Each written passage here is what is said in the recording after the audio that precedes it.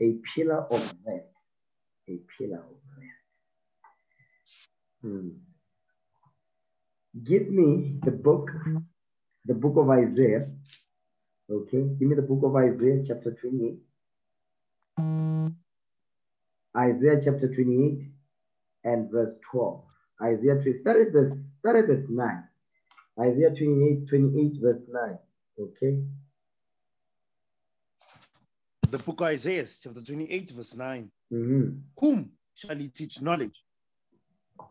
And whom shall he make to understand doctrine? Come on. Them that are weaned from the milk and drawn from the breast. Read verse 9 again. The book of Isaiah, chapter 28, verse 9. Come on. Whom shall he teach knowledge? And whom shall he make to understand doctrine? Read.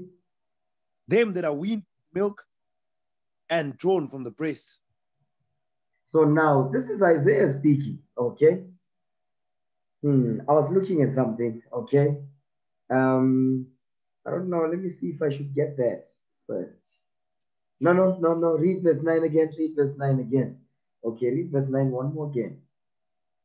The book of Isaiah, chapter 28, verse 9. Come on. Whom shall he teach knowledge? And whom shall he make to understand doctrine? Them that are weaned from the milk and drawn from the breast. So now Isaiah is talking in the spirit of Christ, okay? It says, whom shall he teach knowledge? Whom must the Most High God teach his knowledge, okay? And to whom shall he make to understand doctrine? Whom shall the Lord make to understand his doctrine? Them that are weaned from the milk and drawn from the breast. So those that the Lord is going to teach his knowledge and teach his doctrine are those that are weaned from the milk and drawn from the breast. Watch this. Give me the book of 1 Peter, okay? 1 Peter chapter 2. 1 Peter 2 and verse 2. 1 Peter 2 and 2. Let's get that. We need to go. We're going here to understand the milk is making reference to. It says, them that are weaned from the milk and drawn from the breast are those that the Lord will teach his knowledge and make to understand his doctrine. Because his doctrine is his knowledge. Watch this. 1 Peter. Okay. 1 Peter 2 and 2. Get that? First book of Peter, chapter 2, verse 2. As newborn babes, desire the sincere milk of the word, that ye may grow thereby. You see that thing? It says, desire the sincere milk of the word. The sincere. You understand? The sincere milk of the word, that you may grow thereby. So the milk is the word. You understand? When you go back to where was that now? Okay, Isaiah 28, verse 9.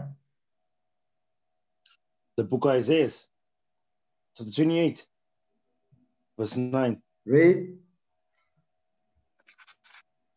Whom shall he teach knowledge? Come on. And whom shall he make to understand doctrine? Read. Them that are weaned from the milk. Come on. And drawn from the breast. It says, them that are weaned from the milk and drawn from the breast. Meaning what? For you to receive God's knowledge, for you to receive God's doctrine, to understand it, you must be like a child sucking on his mother's breast. That's how you must suck the information out of his Bible. Like a baby sucking milk from his mother's breast. That's how you must be. Because how many times does the baby does it? On a daily basis. Okay, a newborn baby, that's what they do. They'll be sucking on their mother's breast day in and day out. 24 hours, that's what they do. They just live to eat. They'll be sucking milk from their mother's breast. So that's how we must be when it comes to this Bible. Okay, read that part again, verse 9. The book of Isaiah, chapter 28, verse 9. Whom shall he teach knowledge? Come on. And whom shall he make to understand doctrine? Them that are weaned from the milk and drawn from the breast. Them that are weaned from the milk and drawn from the breast. So let's understand what are these breasts is making reference to.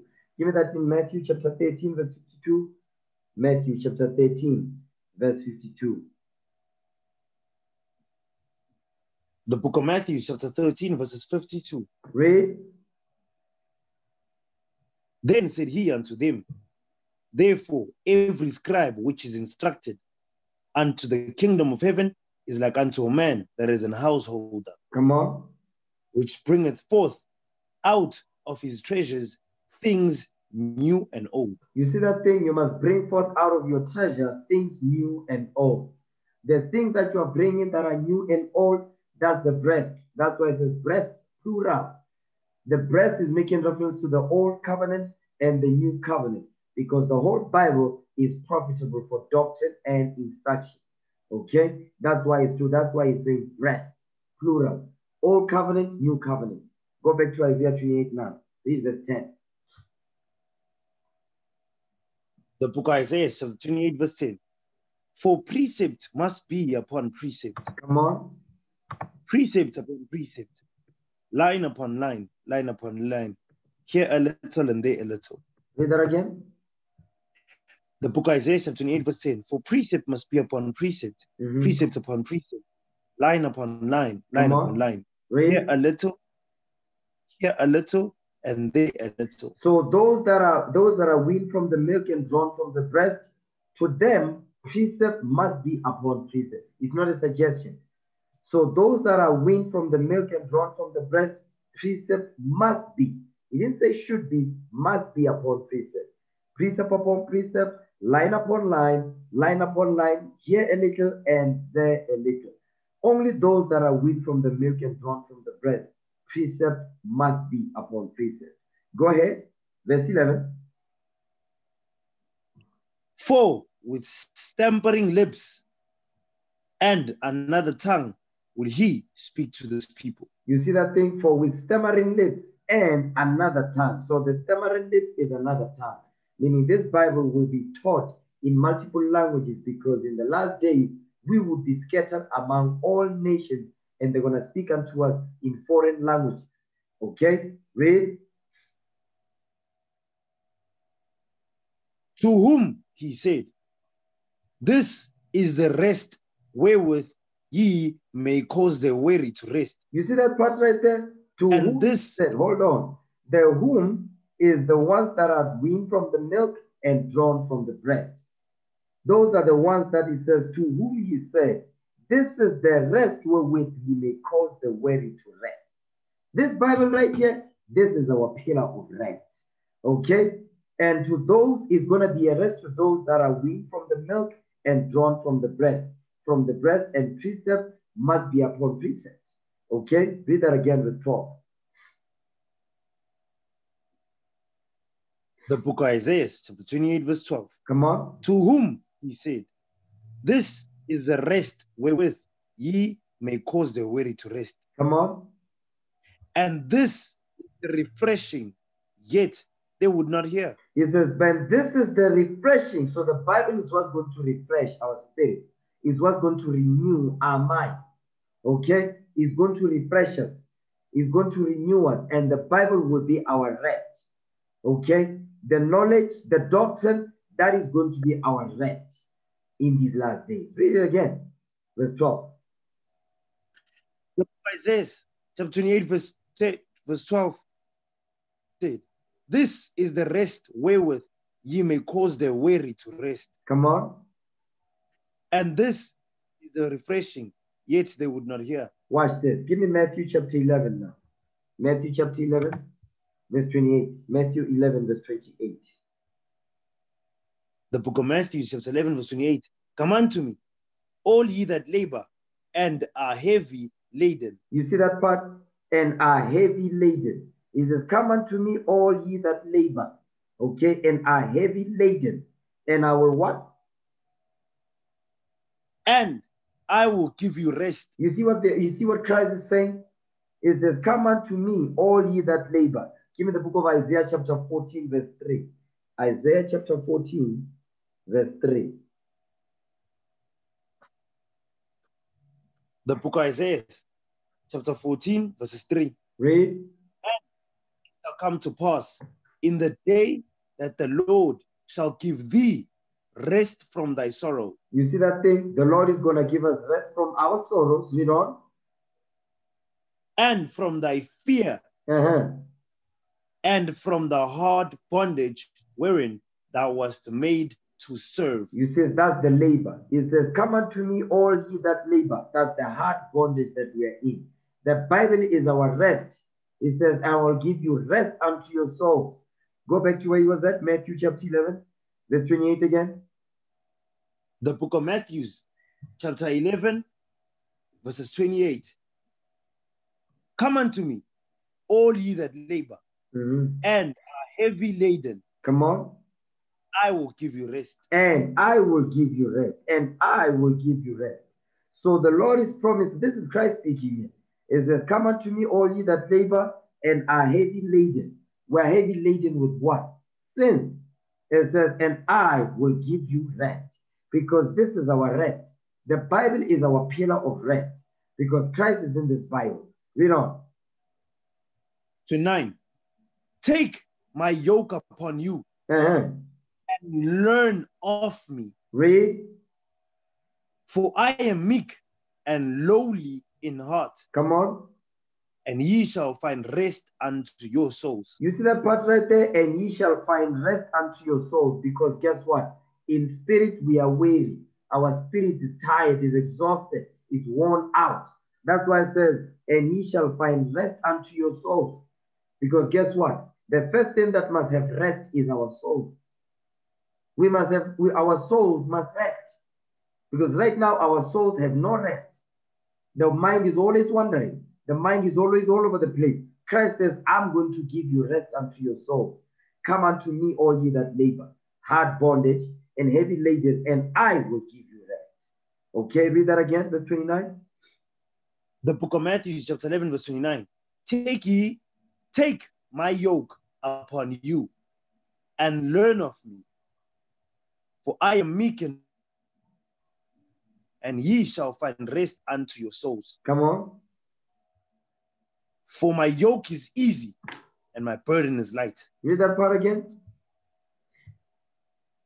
The book of Matthew, chapter 11, verse 30. For my yoke is easy and my burden is light. It says his yoke is easy and his burden is light. Because the Bible is what's going to what? Is what's going to give us rest. The Bible is a pillar of rest. Because Christ comes in the volume of the book. And he's the one that will give us rest. Rest unto our souls. So the first thing first is here is what? Our souls must be given what? Peace and rest. That's why we need to keep the commandments in this faith of Christ. And the only way we're going to be able to what? To have rest unto our souls before the Lord returns. Give me the book of Psalms, chapter 4, verse 5. Watch this. Psalms chapter 4, verse 5. Read that. The book of Psalms, chapter 4, verses 5. Come on. Offer the sacrifices of righteousness and put your trust in the Lord. You see that thing? It says, offer the sacrifices of righteousness. This is how we're going to be able to what? To get rest. He says, come unto me, all ye that labor, and I will give you rest. Rest unto our souls. How do we do that? How do we get rest unto our souls? We must offer the sacrifices of righteousness. Because no longer are we under the law of animal sacrifice. We are under Christ now. We offer the sacrifices of righteousness without the law of animal sacrifice. Read that part again. The book of Psalms, chapter 4, verse 5. Offer the sacrifices of righteousness and put your trust in the Lord. And put your trust in the Lord. Watch this. Sirach 35 and 1. Ecclesiasticus, chapter 35 and verse 1. The book of Ecclesiasticus, chapter 35, verses 1. Read. He that keepeth the law bringeth offerings enough. He that taketh heed to the commandment offereth a peace offering. You read that again, verse 1. The book of Ecclesiasticus, chapter 35, verse 1. He that keepeth the law bringeth offerings enough. He that taketh heed to the commandment offereth a peace offering. So when we keep God's commandments, that's how we offer the sacrifices of righteousness. We are offering a peace offering so that there's be peace between us and the Lord. Give me that book of Isaiah chapter 26. Isaiah chapter 26 and verse 3. The book of Isaiah 26, verses 3. Read. Thou wilt keep him in perfect peace, whose mind is stayed on thee. Read. Because he trusts in thee. You see that thing? Read that again. The book of Isaiah 26, verse 3. thou wilt keep him in perfect peace, whose mind is stayed on thee, because he trusts in thee. So the Lord will keep you in perfect peace. He's going to give you rest to your soul, okay? Whose mind is stayed on thee. Your mind is rooted and grounded on the laws of God. That's how you're going to see that this Bible is a pillar of rest. Go ahead. Because he trusted in thee. Because he trusted in thee. Hold this, go back to Psalms chapter 4, verse 5. Psalms chapter 4 and verse 5. The book of Psalms, chapter 4, verse 5. Read. Offer the sacrifices of righteousness and put your trust in the Lord. And put your trust in the Lord. So you offer sacrifices of righteousness and you put your trust in the Lord. That's how the Lord is going to keep you in perfect peace. The Lord will give you rest to your soul because you're offering the sacrifices of righteousness and you're putting all your trust upon the Most High God. That's how we're going to be able to work. That's how you're going to see this Bible as a pillar of rest. That is what the Lord is saying to us. Okay? Go back to Isaiah 28, verse 12. Isaiah 28, verse 12. Read that again. The book of Isaiah, chapter 28, verse 12. Read. This is the rest wherewith ye may cause the weary to rest. You may cause the weary to rest. Go ahead. And this is the refreshing, yet they would not hear. Watch this. Give me Isaiah 33 now. Isaiah 33, verse 6. Watch this. The book of Isaiah, chapter 33, verse 6. And wisdom and knowledge shall be the stability of thy times. You see that part right there? And wisdom and knowledge shall be the stability of thy times. Meaning wisdom and knowledge is what's going to give us rest. It's going to give us peace. Rest unto our souls. Read that again. The book of Isaiah, chapter 33, verse 6. Come on. And wisdom and knowledge shall be the stability of thy times. Read. And strength of salvation. The fear of the Lord is his treasure. You see that part right there? And strength of salvation, because the Lord is our strength. The Most High God is our strength. So what's gonna give us rest? What's gonna give us peace is the wisdom and knowledge of the Most High God, because that's the Spirit of Christ. Verse 6 again. The book of Isaiah, chapter 33, verse 6. And wisdom and knowledge shall be the stability of thy times. And strength of salvation. The fear of the Lord is his treasure. The fear of the Lord is his treasure. Watch this.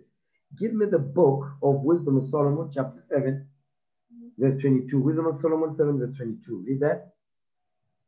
Wisdom of Solomon, chapter 7, verses 22. Come on.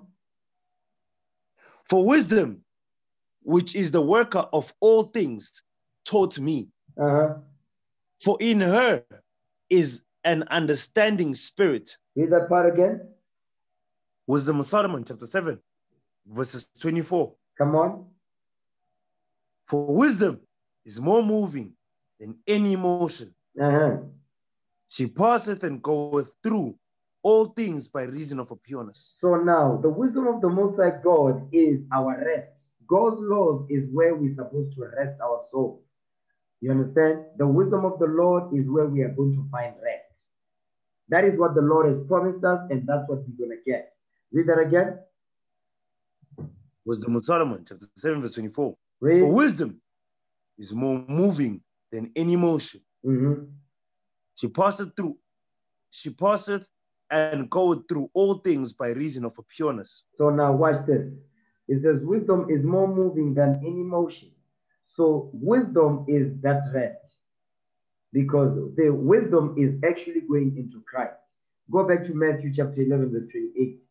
Matthew chapter 11, verse 28. Matthew 11, verse 28. The book of Matthew chapter 11, verse 28. Come unto me, all ye that labor and are heavy laden, and I will give you rest. So Christ is promising us is that we must what? We must labor those that are those of us as a people that are laboring in hard bondage and are heavy laden with sin, it says He will give us rest for our souls. Next verse. Take my yoke upon you and learn of me. For I am meek and lowly in heart. Come on. And ye shall find rest unto your souls. So Christ is promising us that we're going to find rest unto our souls. All this, before we go to Wisdom of Solomon, give me the book of Colossians. Okay. Give me Colossians chapter 1. Colossians chapter 1. Give me Colossians chapter 1 and verse 9. Colossians chapter 1 verse 9. You know what? Start at verse 8. Colossians 1 verse 8. The book of Colossians chapter 1 verse 8. Who also declared unto us your love in the Spirit. It says, who also declared unto us your love in spirit. The spirit of what? The spirit of Christ. The Bible. The rest wherewith the Lord is going to what? He's going to give us rest for our souls when He returns. But right now, we are offering we are offering sacrifices of righteousness so that the Lord can give us what? Rest. He's going to give us peace of mind when we keep His commandments. Go ahead. For this cause we also, since the day we heard it, do not cease to pray for you. We don't stop to pray for you. So we must pray for the brothers and sisters in the congregation and our brothers and sisters that are not in this truth. We must pray for them that the Lord gives them what? Gives them mercy so they can repent. Go ahead. And to desire that ye might be filled with the knowledge of His will. So the desire is that, hold on, the desire is that our people might be filled with the knowledge of His will. Give me that in Psalms chapter 40 verse 8. Okay, the knowledge of His will. Psalms 40 verse 8. Let's understand the will of the Father. Because our people today, they don't know what the will of God is. Okay? Psalms chapter 40 verse 8. The book of Psalms chapter 40 verse 8. Come on. I delight to do thy will. Oh my God, yea, thy law is within my heart. You see what David is saying? I delight to do thy will, oh my God. Yea, thy law is within my heart. That is the will of the Father. Okay, go back to where was that? The book of Colossians chapter 1 verse 9. The book of Colossians chapter 1 verse 9. For this cause we also, since the day we heard it, do not cease to pray for you. Come on. And to desire that ye might be filled with the knowledge of His will in all wisdom and spiritual understanding. You see that thing? That's the rest. The rest is wisdom and spiritual understanding. We must understand what the scriptures say. We must know the will of God. Now that we know it, this is our rest now. That's where we are going to rest our souls. Okay, come on. That ye might walk worthy of the Lord unto all pleasing. That we might what? Walk worthy of the Lord unto all pleasing. Read. Being fruitful in every good work. And increasing in the knowledge of God. You see that thing? It says we might walk worthy of the Lord unto all pleasing.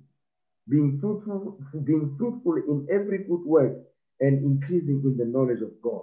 Because once we find rest, guess what we're going to do? You ever plant a tree? Once the tree finds the good ground and is watered and the soil is fertile, guess what happens? The tree has found rest. Then the tree will grow. The tree will bear fruit. Okay? That is what the Lord wants for us. Watch this. Give me the book of Psalms. Okay? Before you give me Psalms, give me the book of Hebrews. Give me Hebrews. Give me Hebrews chapter 13, verse 21. Hebrews chapter 13, verse 21. The book of Hebrews, chapter 13, verses 21. No. Yeah, come on.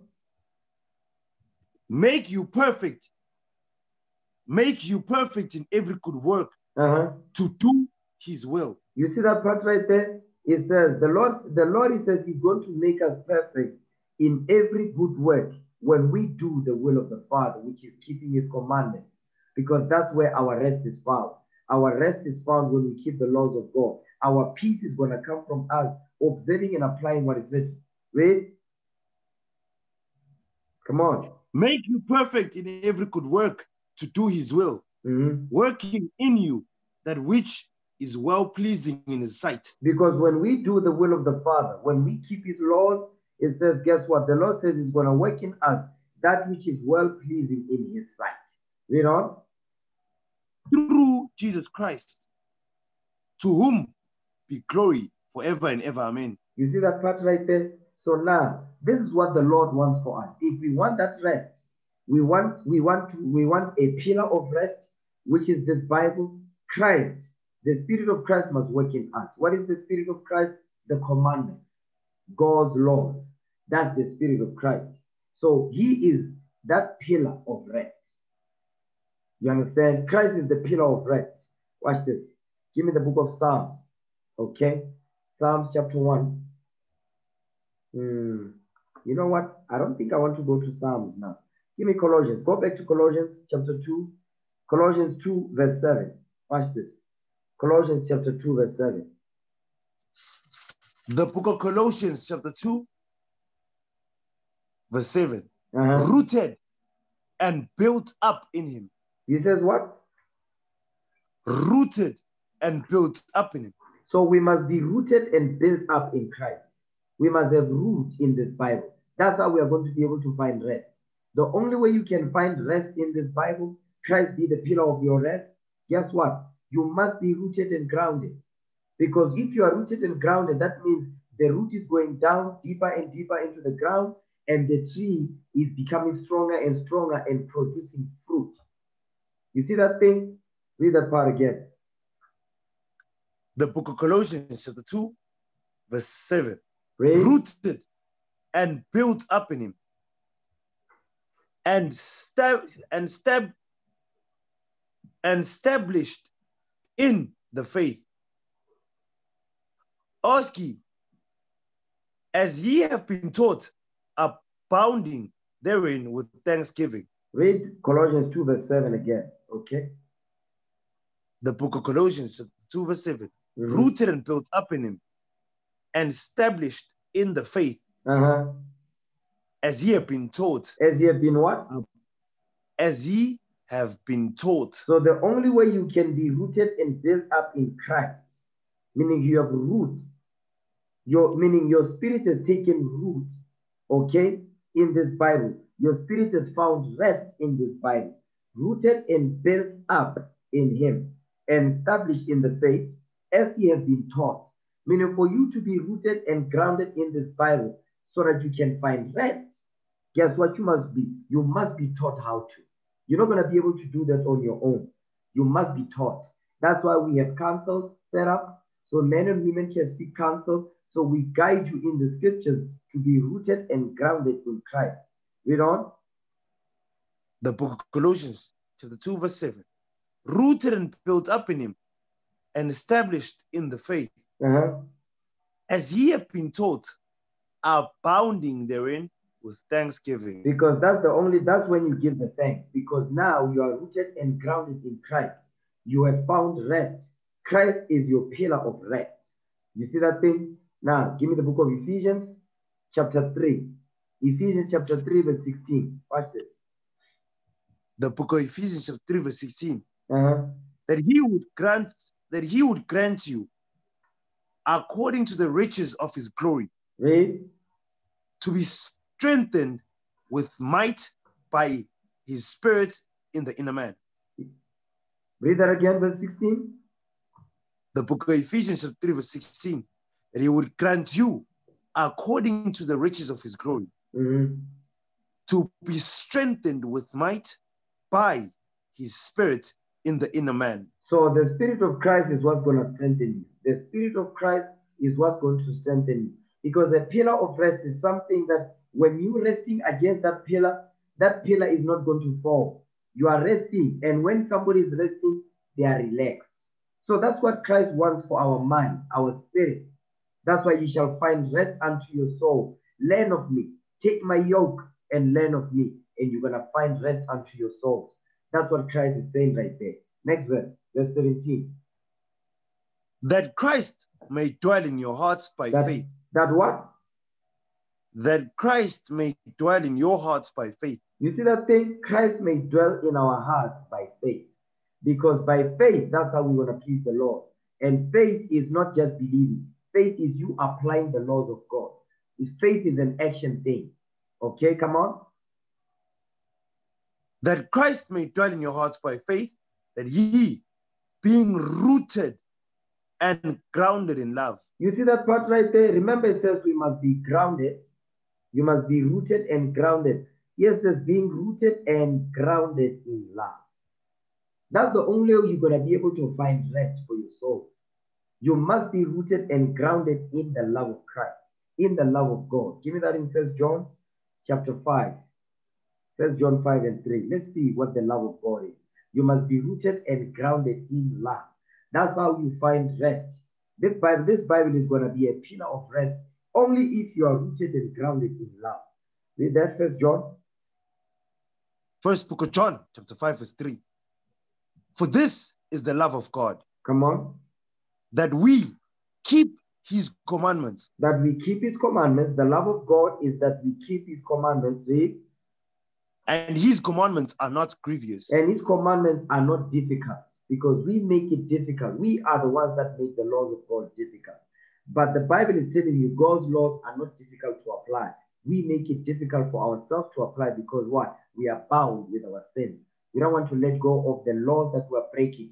We don't want to let go of our lust, our evil, our hatred. You understand? That's why we make it difficult, because we are one with our sins. We don't want to repent from those sins. Go back to Colossians chapter 3, verse 17. The book of Colossians. No, Ephesians. I'm sorry, Ephesians 3:17. Ephesians 3, verse 17. The book of Ephesians, chapter 3, verse 17. That Christ may dwell in your hearts by faith. Come on. That ye, being rooted and grounded in love. Come on. He says, being rooted and grounded in love. In order for you to be what? To find rest for your souls, to this Bible be a pillar of rest, you must be rooted and grounded in the laws of God. That's how this Bible is going to be a pillar of rest unto you. Give me Colossians chapter 1, verse 23. Watch this. Come on. The book of Colossians, chapter 1, verse 23. Read. If you continue in the faith, grounded and settled. You see that thing? It says, if you continue in faith, if you continue in the faith, meaning what? The faith of Christ. If you continue in the faith of Christ, grounded and settled. So you must be grounded and you must be settled. You ever hear somebody says, now I'm settled now. We want to settle down. You ever hear these talks in the world? A couple saying we want to settle down now. We are tired of running around and all of that. Or a brother decides he wants to get married. He doesn't want to be a whoremonger anymore. A sister decides to want to get married. She doesn't want to be a whore anymore. She says, I want to settle down. Meaning what? She wants to rest now. He wants to rest. The Bible must be like that. The laws of God is what's going to ground you and settle you. That's how you're going to find this Bible as a pillar of rest. Read that part again.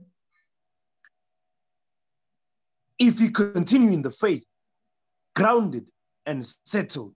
You see that thing? If you continue in the faith, you must not hear the word of God and now you no longer want to hear the Bible. You don't want to apply the laws of God anymore. You don't want to get together with the brethren. No. It says if you continue, meaning what? You must endure. You must fight to keep the laws of God on a daily basis. That's why it says, if you continue in the faith, grounded and settled. You understand? Read on. And be not moved away from the hope of the gospel. It says, and be not moved away. Hold on. And be not moved away from the hope of the gospel. You must be rooted and settled, or grounded and settled. You understand? You must be grounded and settled and be not moved away from the hope of the gospel. The hope of the gospel is that we keep the commandments, we endure until the end, we are going to get delivered. And when we get delivered, we're going to rule all nations on earth, we're going to dominate them, we're going to live forever. You see that thing? Only if we continue in the faith, grounded and settled. Read. And be not moved with the gospel, which ye have heard, and which was preached to every creature which is under heaven. Whereof I, Paul, am made a minister. So the Apostle Paul was made a minister to go and teach the Gentiles. But the key here is, you must, if you continue the faith, you must continue the faith, grounded and settled. You understand? That's the only way the Bible will become a pillar of rest unto you. You must be rooted and grounded in love, grounded and settled. That's what the Lord wants. I give an analogy of a tree. When you plant a tree on good soil and it's got manure, the soil is prepared for the tree to be planted. There's manure, you understand? It's the good soil that you have there, and there's, you know what, you water it regularly. Guess what? Once the tree takes root, that tree is going to be grounded and settled. It will stand there for years. It will get better with time. You understand? It will get better with time. Recently, I was in Limpopo, right? And there was this tree that I saw. From the time I was still a child, as long as I can remember, when I was still a small baby, maybe 5 years old. Guess what? That tree is still standing today. And guess what? Every year, you see, like it has, you can see the tree is not dead. The tree is still operating. That tree is more than 37 years old. That tree. It's been standing. Of all the seasons that tree has been standing right there. Just imagine that thing, because that tree on that soil is rooted and it's settled. You see that part right there? It's rooted, it's grounded, and it's settled. Watch this. Now, why am I bringing this up? I'm bringing this up because if the Bible is if you love the laws of God, you want to apply the commandments of the Most High God, you are going to be rooted and grounded. The Bible is your pillar of rest. Watch this. Give me the book of Psalms, chapter 1, verse 1. Psalms. Give me Psalms 1, verse 1. You know what? Before you get that, give me Mark.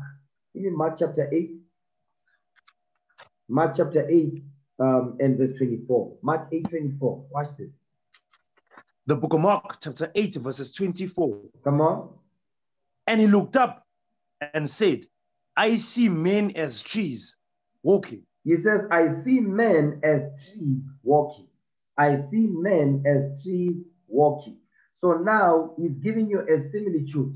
He's making a similarity. He's comparing a man to a tree. You understand? Watch this. Give me the book of Ecclesiastes. Chapter 27. Okay. Ecclesiastes chapter 27 and verse 6. The book of Ecclesiastes chapter 27 verse 6. Read. The fruit declareth if the tree have been dressed. You see that thing? The fruit will tell you if this tree is settled, is grounded and settled, is sitting on good soil. The fruit of that tree will tell you. If the tree is not sitting on good ground, guess what? The fruit will tell you, that's not a good fruit. But if the tree is sitting on good ground, guess what? You're going to be able to tell. It's going to be sweet. It's going to be juicy. You understand? It's going to be fresh. Read that again, verse 6. The book of Ecclesiastes, chapter 27, verse 6. Read. The fruit declareth if the tree have been dressed. You see that thing? The fruit will tell you if that tree has been well dressed. Now give me Psalms 1 and 1. The book of Psalms. The book of Psalms, chapter 1, verse 1. Read. Blessed is the man that walketh not in the counsel of the ungodly. Read. Nor standeth in the way of the sinners. Mm-hmm. nor sitteth in the seat of the scornful. So it says, blessed is the man that walketh not in the counsel of the ungodly. The counsel of the ungodly is what? Is the things of the world. Celebrating Christmas, New Year, Mother's Day, Father's Day, New Year, you understand, Easter. That's the counsel of the ungodly. That is not of the Lord. That's the counsel of the ungodly. Because our people, you know what I've noticed lately? I remember during December, our people, because now we are saying the Bible says don't celebrate Christmas. But guess what? On December the 25th, they were gathering together. But when you ask them, they said, no, but I'm not celebrating this thing. I don't celebrate it. But why are you gathering together? It's just a normal day, is it not? But they still gather together, honoring that day. That's the counsel of the ungodly. Okay? Read that part again. The book of Psalms, 1 verse 1. Blessed is the man that walketh not in the counsel of the ungodly. Read. Nor standeth in the way of the sinners. No seateth in the seat of the scornful. When it says standeth in the way of sinners, the way of sinners is what? They like to do. They occupy themselves in breaking God's commandments. They are consumed by breaking God's laws. That's the life that's the life they want. They chosen that life. Whenever you were, no matter how many times you teach them, keep the commandments, they will not do it. Okay, read on, verse 2.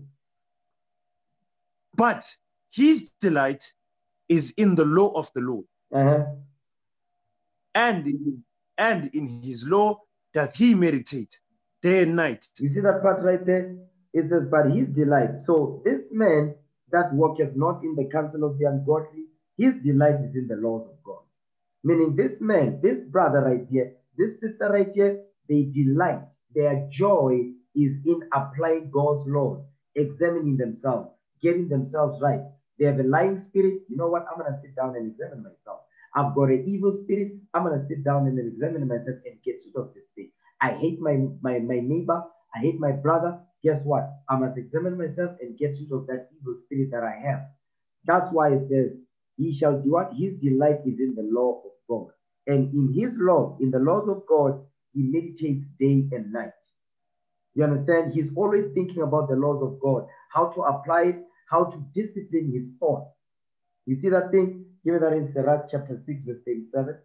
Ecclesiasticus chapter 6, verse 37.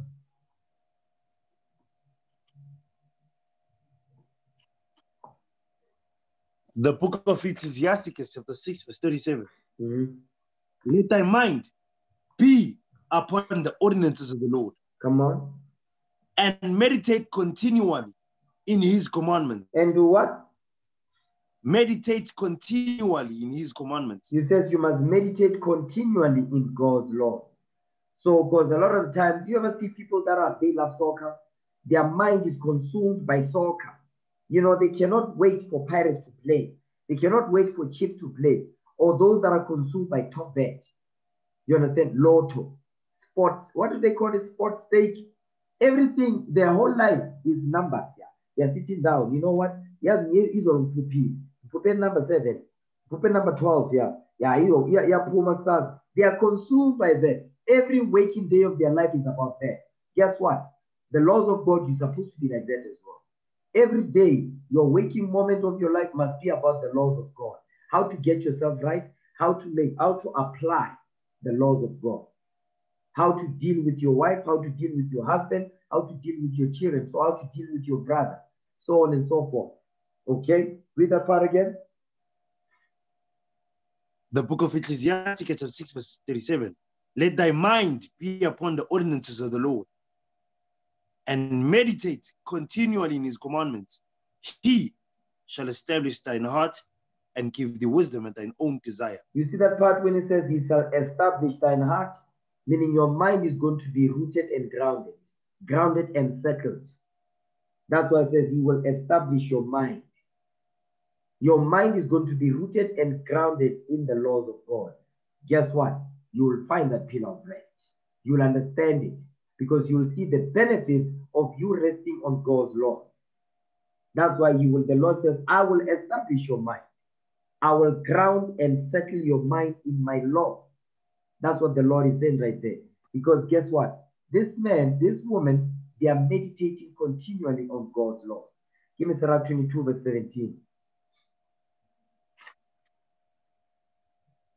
The book of Ecclesiastes, chapter 22, verse 17. Our heart settled upon the thought of understanding is a fair plastering on the wall of a gallery. You see that it says a heart settled, a mind.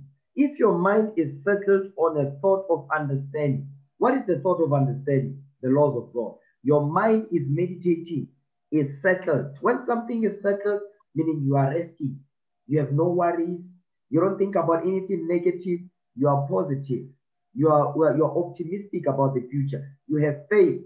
You see that thing right there? That's why it says a mind settled upon a thought of understanding, meaning what? Settled upon the laws of God. You are meditating on a scripture. You know what? This scripture, when it's read, it hits me to the core. You are settled, your mind is settled on the scripture. You meditate upon it. Guess what? It starts to manifest in you. Okay? It says it's as a fair plastering on the wall of a gallery. You know those people that are into art. People that are into art, you be looking at a painting, right? You look at the painting of the Mona Lisa, the painting of whatever. Okay, you're looking at the painting. The people that are into art, they will stand there for about an hour just watching the painting. They'll be seeing things that a normal person is not gonna see. A normal person is not gonna see. You know those lines. It's got non-linear lines. You see, all of it is symmetrical. No, it's this because they what? Their mind is on. Their mind meditates upon art. So guess what?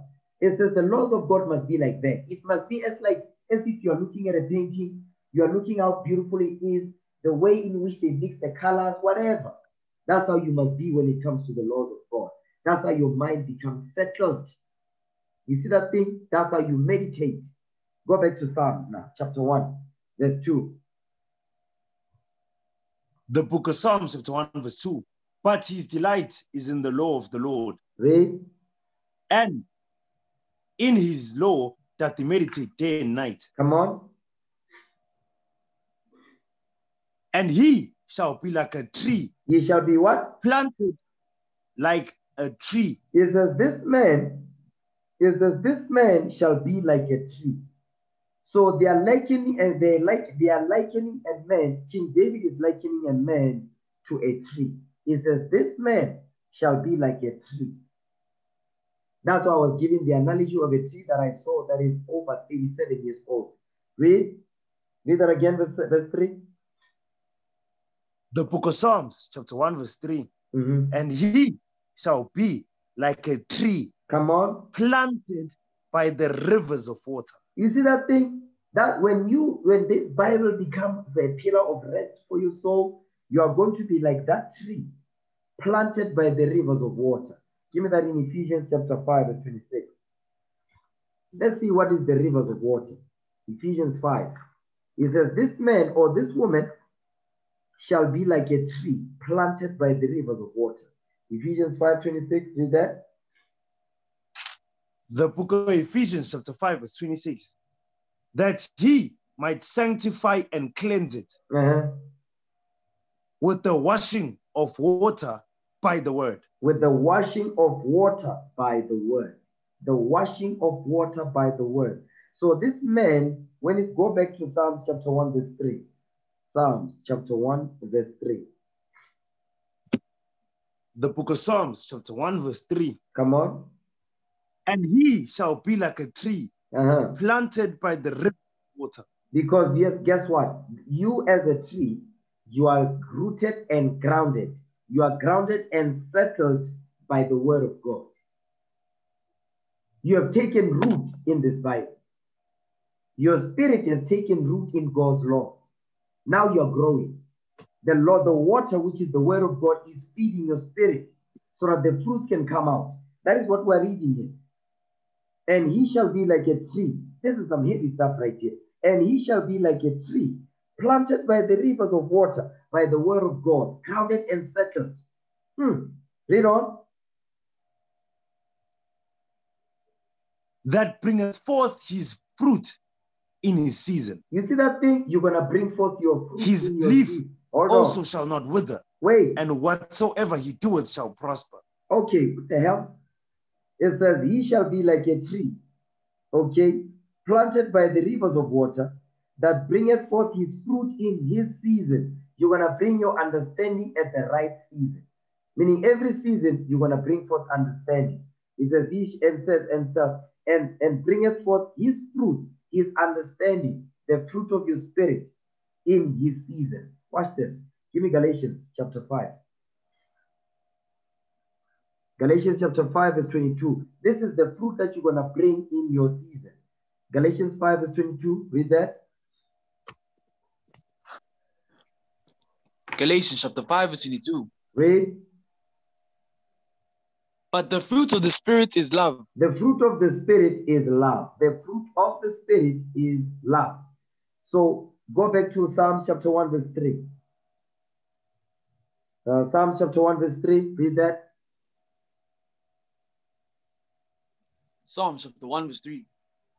And he shall be like a tree planted by the rivers of water, that bringeth forth his fruit in his season. You see that part right there? That bringeth forth his fruit in his season. What is the fruit? The fruit of your spirit. The fruit of your spirit, because now the laws of God, your spirit is rooted and settled in God's commandments. The laws of God, you are being fed now with God's commandments, his wisdom, his dark sayings, his parables. Okay? Go back to where he was at, Galatians 5, verse 22. Galatians chapter 5 verse 22. Read. But the fruit of the Spirit is love. So these are the things that you're going to start to have. The fruit of the Spirit is love. Keeping of God's commandments. That's the first fruit of the Spirit. Read on. Joy. You see that part right there? Joy. Joy is the fruit of the Spirit. Because now the fruits are starting to come out because you are rooted and grounded. Your spirit has taken root in the laws of God. Now the laws, the Most High God is doing what? Is making you to be fruitful. You start to what? You start to give life to other what? To the fruits now that people can eat the fruits of your spirit. Read. Peace. Peace. You're going to have peace. Rest. Read on. Long suffering. That goes into patience. Come on. Gentleness. Gentleness. Read on. Goodness. Faith. Read. Meekness. Temperance. Against such there is no law. So meekness is obedience to the laws of God. Meekness is obedience to the laws of God. Don't confuse meekness with weakness. Meekness is not weakness. Meekness is how you humble your spirit down to the laws of God. Okay, go back to Psalms now, chapter 1. Psalms chapter 1 and verse 3 again. Psalms chapter 1 verse 3. And he shall be like a tree planted by the rivers of water, that bringeth forth his fruit in his season. Read. His leaf also shall not wither. Come on, his what? His leaf also shall not wither. It says his leaf also shall not wither. The leaf is going into what? Your understanding. Your understanding will keep increasing in time. Your understanding will just keep increasing. Your wisdom, knowledge, and understanding will increase. His leaf also shall not wither. His understanding will not fail because the Lord is with you. Watch this. Give me the book of Revelation chapter 22. Revelation 22 and verse 2. Start at verse 1. Revelation chapter 22 verse 1. And he showed me a pure river of water of life. Come on. Clear as crystal. Proceeding out of the throne of God and of the Lamb. So he says he saw a pure river of water of life. That pure river of water of life is the word of God that we read in Ephesians 5:26. The verse I want is verse 2. Go ahead. In the midst of the streets of it, and on either side of the river, was there the tree of life. Was there the what? Was there the tree of life. Was there the tree of life? Let's understand what the tree of life is. Give me the book of Sirach, chapter 19, verse 19. It says, in the midst of the seat of it, of this river, it says, on the either side of the river was there the tree of life. Sirach 19, verse 19. Read that. Ecclesiastes chapter 19, verse 19. The knowledge of the commandments of the Lord is the doctrine of life. And they that do things that please him shall receive the fruit of the tree of immortality. You see that thing? It says the knowledge of the commandments of the Lord is the doctrine of life. And they that do things that please him shall receive the fruit of the tree of immortality. The fruit of the tree of immortality is the keeping of God's laws. Because when you keep God's commandments, you're going to receive the fruit of the tree of immortality. That's the tree of life. The fruit of the tree of immortality comes from the tree of life. And how do you get that? You keep the laws of God. Go back to Revelation 22, verse 2. Revelation chapter 22, verse 2. Read. In the midst of the streets of it, and on either side of the river, was there the tree of life. The tree of life, come on. Which bare 12 manner of fruits. Which bare 12 manner of fruits. The 12 manner of fruits, give me that in 2nd Ezra chapter 2, verse 17. 2nd Ezra 2, verse 17. 2nd Ezra chapter 2, verse 17. Fear not, thou mother of the children, for I have chosen thee, saith the Lord. Read. For thy help will I send my servants Esau and Jeremiah. Essay, that's Isaiah. Essay, that's Isaiah. Read that again, verse 18. 2nd Ezra chapter 2, verse 18. For thy help will I send my servants Esau and Jeremiah. That's Jeremiah, come on. After whose counsel I have sanctified and prepared for thee 12 trees laden with diverse fruits. You see that thing? It says, I am prepared for thee 12 trees laden with diverse fruits. The 12 trees that are laden with diverse fruits is making reference to the 12 tribes of Israel with the understanding that the Lord will give unto us. Go back to where was that? Revelation 22, verse 2. Revelation chapter 22, verse 2. Come on.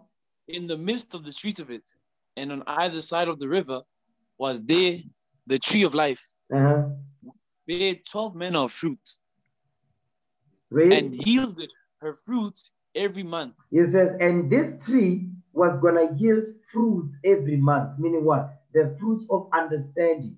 We read the fruit of the Spirit: love, meekness, gentleness, long-suffering, temperance, joy, peace. Those are the fruits of the Spirit, because our people don't have that. Joy, peace, they don't have that. It says, and it yielded her fruit every month. Meaning every month there was new understanding that was coming out. You see that thing right there? Go ahead. And the leaves of the tree were for the healing of the nations. And the leaves of the tree were for the healing of the nation. The leaves of the tree were for the healing of the nation. So when it says, go back to Psalms chapter 1. Psalms chapter 1, verse 3. Psalms chapter 1, verse 3. And he shall be like a tree planted by the rivers of water, that bringeth forth his fruits in his season. His leaf also shall not wither. His understanding, because his understanding will not wither. Because guess what? His understanding is for what? What is the purpose of his understanding? For the healing of the nations. Because that's why it says, and his leaf also shall not wither. That's what we read in Revelation 22, verse 3, verse 2, and it says, which bear 12 manner of fruit. The 12 manner of fruit is symbolic for what? The 12 tribes of Israel. And yielded her fruit every month. Meaning what? Every month was new understanding coming out. And the leaves thereof, and the leaves of the tree were for the healing of the nation, the 12 tribes of the nation of Israel. So when it says his understanding shall not wither, because his understanding, his leaf, is for the healing of the 12 tribes of Israel. Read that part again. And his what? His leaf shall not what? His leaf also shall not wither. And whatsoever he doeth shall prosper. You see that thing? And whatsoever he doeth is going to prosper. Why? Because he's rooted and settled. This man is like a tree. If the tree is sitting on good ground, you understand? Watch this. Give me the book of Luke. Luke chapter, let me see something. Okay.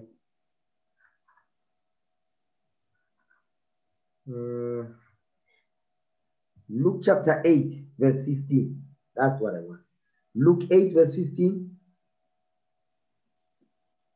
Watch this. The book of Remember, he said, this man or woman shall be like a tree planted by the rivers of water. Right? Watch this. Luke chapter 8, verse 15. Read that. The book of Luke chapter 8, verse 15. Read. But that on the good ground are they. On the what? On the good ground are they. On the good ground. It says, but that on the good ground are they. Go ahead.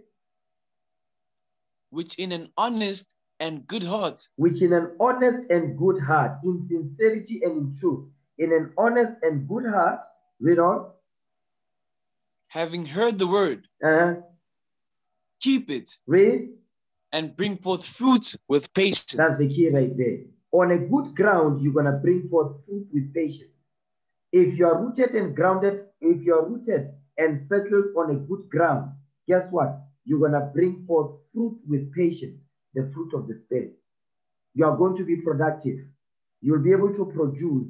You're going to be able to bring new understanding every month of the scriptures. For the what? For the healing of the 12 tribes of Israel. For the healing of the nation. That is the key right there. For the healing of the 12 tribes of Israel. Give me that in Sirach 33, verse 17.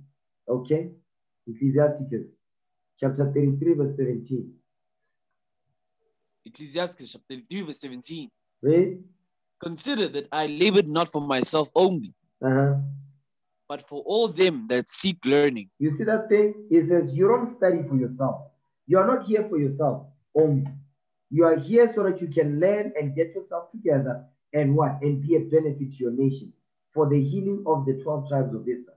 That's why it says your understanding must not wither. Why? Because your leaf, which is your understanding, is for the healing of your people that do not know this Bible, that do not know who they are according to the Bible, that they are the children of Israel, that they are Jews, that the reason why we are at the bottom, the reason why we are poor, the reason why we are oppressed, the reason why we experience racism, apartheid, it is because we broke the laws of God. And we must return back to this Bible so the Lord can defend us. The Lord, the Most High God, can pass over the nations and destroy them. Watch this. In the book of Isaiah chapter 31, verse 9. Isaiah chapter 31, verse 9. Isaiah chapter 31, verse 9. Read. And he shall pass over to his stronghold for fear. Watch this. Give me start at verse 4. Isaiah 31, verse 4. Isaiah chapter 31, verse 4. We're going to read down. Okay? Watch this. Read. For thus hath the Lord spoken unto me, like as the lion and the young lion roaring on his prey. You see that thing is that the Lord has spoken unto me, like as the lion and the young lion roaring on his prey. So the Lord has spoken to us as a lion and young lion roaring on his prey. The prey is our enemies. Go ahead. When a multitude of shepherds is called forth against him. So the multitude of shepherds that is called against the lion and the young lion. Watch this. He will not be afraid of their voice, nor abase himself for the noise of them. You see that? It says the Lord is not going to what? He's not going to be afraid of the voices of the shepherds, nor abase himself for the noise of them. Meaning what? Meaning bring himself low. You understand? He says he's not going to bring himself low for the noise of them. Even whether they make noise, he says he's not going to abase himself. You see how big the nations are? We are not going to abase ourselves. The Lord is with us. Read. So shall the Lord of hosts come down to fight for Mount Zion. You see that part right there? So shall the Lord of hosts come down to fight for Mount Zion. The Lord is going to fight for us. Understand that. Read. So shall the Lord of hosts come down to fight for Mount Zion. Read. And for the hill thereof. And for the hill thereof, meaning what? The holy hill of Zion. Read on. As birds flying. As birds flying. As birds flying, so will the Lord of hosts defend Jerusalem. You ever seen a bird going? You ever see an eagle? The eagle fly is what? It goes to high altitude. An eagle is a bird of prey. It's been looking for a prey at high altitude. And when it comes down, it devours the prey. It says the Lord will be like that. As birds flying, so will the Lord of hosts defend Jerusalem. You see that thing? How will the Lord, when it says the Lord flying, the Lord is going to come down with his chariots, with his UFOs, as they call them. You understand? As the birds flying, so will the Lord of hosts defend Jerusalem. Go ahead. Defending also, he will deliver it. Defending also, he will deliver Zion. Come on. And passing over, he will preserve it. You see that thing? And passing over, he will preserve it. The Lord is going to preserve us. Okay? Jump down to verse 9. Isaiah chapter 31, verse 9. Come on. And he shall pass over to his stronghold to fear. And his princes shall be afraid of the ensign, saith the Lord. Read. Whose fire is in Zion, and his furnace in Jerusalem. So the Lord's fire is in Zion, and his furnace in Jerusalem. Because the Lord is going to pass over Babylon the Great, which is America today. He's going to pass over it and destroy it. The same way the Lord passed over Egypt when we were slaves in Egypt and destroyed Egypt. That's some heavy stuff right here. Watch this.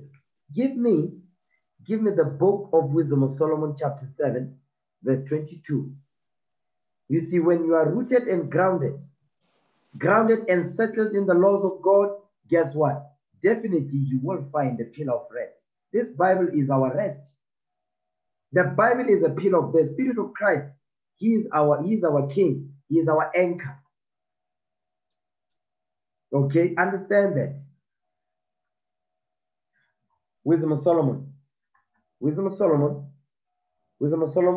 Chapter 7 and verse. Let me see what I want actually. Take this.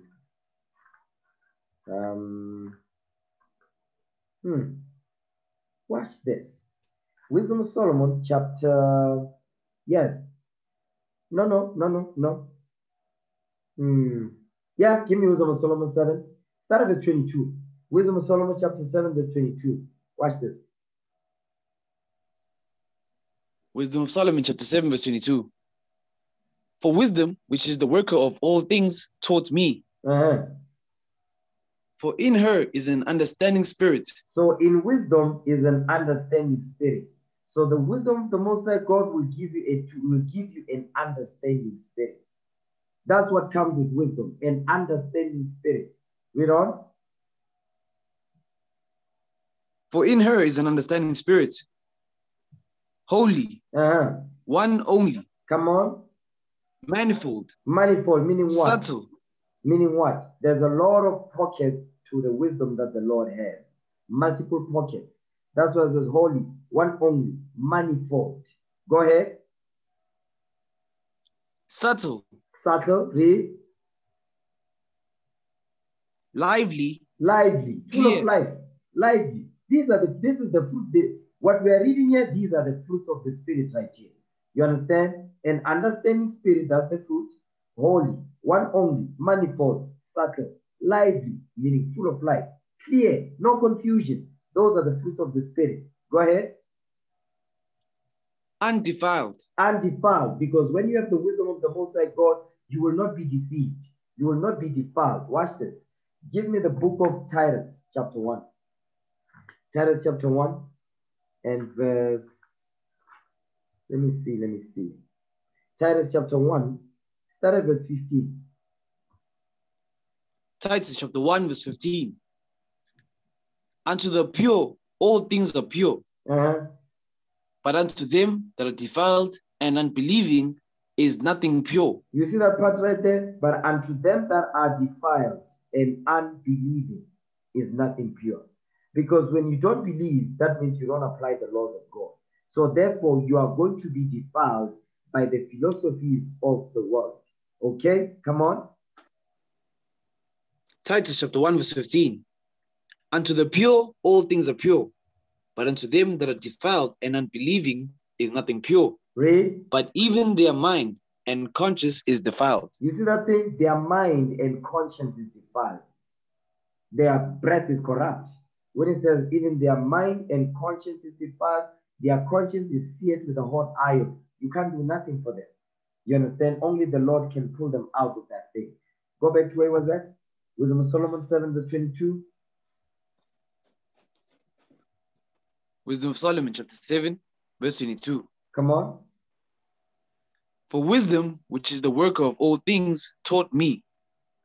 For in her is an understanding spirit, holy, one only, manifold, subtle, lively, clear, undefiled, plain, you see that not thing? subject.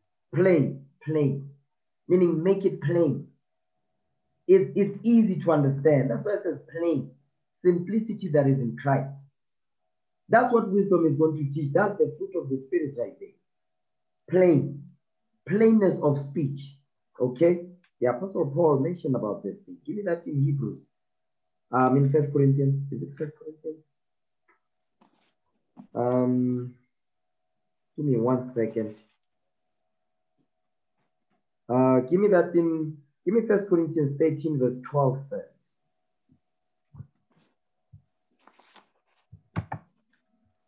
First Corinthians chapter 13 verse 12. For now we see through a glass, darkly, but then face to face. Come on. Okay, read that again. Read it right. First Corinthians chapter 13 verse 12. For now we see through a glass, darkly. No. It says, for now we see through a glass darkly, but then face to face. Now I know in part, but then shall I know even as also I am known. Meaning what? When the Lord returns, guess what? We are not going to see through a glass darkly. The Lord is going to clear things for us so we understand things that we don't understand right now. Watch this. Give me the book of 2 Corinthians chapter 3 verse 12. 2 Corinthians chapter 3 verse 12. Seeing then that we have such hope, we use great plainness of speech. You see that thing? Seeing then that we have such hope, we use great plainness of speech. Meaning what? We make it plain. Don't complicate the situation. Don't complicate the scripture. Make it plain. Keep it simple. Read that part again. 2 Corinthians chapter 3 verse 12. Seeing then that we have such hope, we use great plainness of speech. Come on. Verse 13. And not as Moses, which put a veil over his face, that the children of Israel could not steadfastly look to the end of that which is abolished. You see that thing? That's talking about the old covenant. But the veil is making reference to the old covenant. You understand? It's also going into what? The understanding. Because there was a lot of things that Moses was given, which was deep, dark parables, that is not easy to understand. Okay? But now it's saying we use great plainness of speech. That's why when Christ spoke, a lot of things that we read in the gospel, they are direct, they are plain, they are simple to understand. Not the parable, but when Christ spoke, when I said I'm coming to cause division, it's simple. I'm not coming to bring peace on earth, but a sword. That's simple to understand. Okay? Great plainness of speech. Go back to Wisdom of Solomon chapter 7. Okay, verse 22 again. Wisdom of Solomon chapter 7 verse 22. Of all things taught me. In her is an understanding spirit, holy, one only, manifold, subtle, lively, clear, undefiled, plain, not subject. Not what? Not subject to hurt. Not subject to hurt. Because if you are subject to hurt, that means you are not rooted and grounded. You are not settled and grounded in the Bible. That's what that means. He says you are not rooted and settled in the Bible. Okay? Not subject to hurt. Go ahead. Loving the thing that is good. Loving the thing that is good. That is the fruit of the Spirit. You must love the things that are good. What is that? The laws of God. Come on. Quick. Which cannot be letted. Which cannot be stopped. Read. Ready to do good. The wisdom of the Most High God is always ready to do good. Okay, come on. Watch this. Read. Kind to man. What? Kind to man. Kind to man. Wisdom of the Most High God will give you kindness so that you can be kind to your brothers and sisters. Kind to man. Read verse 23 again. Wisdom of Solomon, chapter 7, verse 23. Kind to man. Kind to man. Come on. Steadfast. Steadfast. Give me that in Sirach 5 and 10. Ecclesiastes chapter 5 verse 10. Be steadfast in thy understanding, and let thy word be the same. Read that again. Ecclesiastes chapter 5 verse 10. Be steadfast in thy understanding, and let thy word be the same. It says, be steadfast in thy understanding, and let thy word be the same. Meaning what? Be disciplined in your understanding, not move left or right. Don't be double-minded. Be steadfast in your understanding, and let thy word be the same. Don't be double-tongued. Go back to where was that? Wisdom of Solomon 7 verse 23. Wisdom of Solomon chapter 7 verse 23. Kind to man, steadfast, sure, free from care. Free from care. Okay, go ahead. Having all power. Overseeing all things. Overseeing all things. Read. And going through all understanding. Pure and most subtle spirits. You see that thing? That's what wisdom will give you. These are the fruits of wisdom now, the fruits of the Spirit. That's when you are rooted and grounded, if you continue in the faith. When you continue in the faith, these are the fruits of the Spirit that you're going to receive, because you are going to be rooted and grounded in this Bible.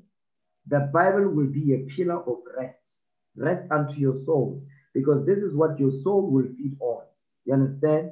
Understanding, plainness of speech, okay? Kindness, steadfastness, sure, free from care, having all power to overcome sin, overseeing all things, and going through all understanding, which is the laws of God, the whole Bible, pure and most subtle spirits. That's when you have found rest in this Bible. These are the fruits that the Lord will give unto you. Okay? These are the fruits that the Lord will give unto you. Watch this. Give me Wisdom of Solomon, chapter 7. Wisdom of Solomon, chapter 7 and verse 7. Watch this. Wisdom of Solomon, chapter 7, verse 7. Wherefore I prayed, and understanding was given me. I called upon God, and the spirit of wisdom came to me. I called upon God, and the spirit of wisdom came to me. Go ahead. Verse 8. I preferred her before scepters and thrones. You see that part right there? And esteemed. Hold on. It says he preferred wisdom before scepters and thrones. Watch this. Hold this. Give me 2 Chronicles, my favorite chapter. 2 Chronicles chapter 1. Watch this. 2 Chronicles chapter 1. Okay, 2 Chronicles chapter 1, verse